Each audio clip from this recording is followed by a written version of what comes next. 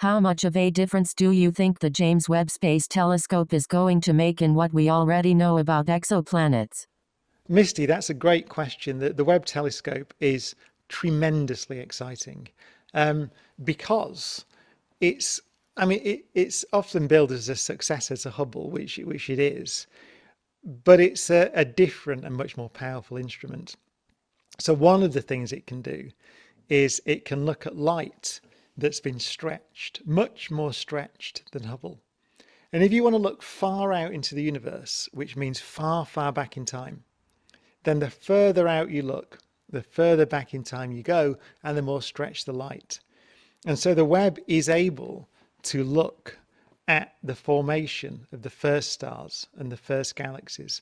It's much more sensitive to the light from the most distant objects in the universe, which are the oldest object. You're looking back in time because, well, actually, I could say they're the youngest objects in a way, because if you think about it, if you look at something from which the light has been traveling 13 billion years to reach us, let's say, then you're looking at things as they were in the first billion years in the life of the universe, because you're seeing them as they were 13 billion years ago. So the Webb, first of all, is going to look at the formation of the first stars and galaxies. Now, as you said, it's also powerful enough to look at exoplanets, so planets around different stars. And it's powerful enough not to take images of them because they're too small and too far away, but to be able to analyze their atmospheres.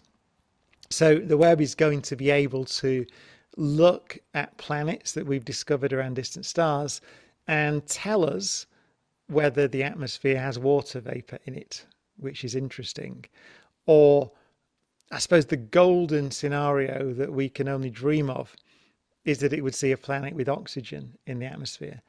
Because if you see a planet with a lot of oxygen in the atmosphere, that's probably a signal that photosynthesis is happening on the surface of the planet.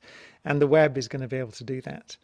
And countless other things. I mean, the thing about Hubble was that I think nobody really understood or knew the impact it would have in the images and discoveries that it's made.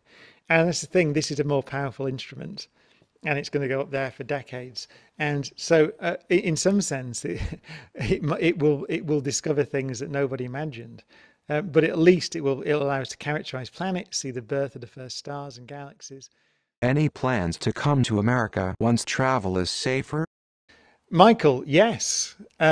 The tour will be pretty much everywhere in America in April, May, June of 2022. So we're going to be all over the United States and Canada, and indeed pretty much all over the world. So as soon as we are allowed safely to travel to America, then we will be in America. And the plan is May, June, July, a little bit of April 2022.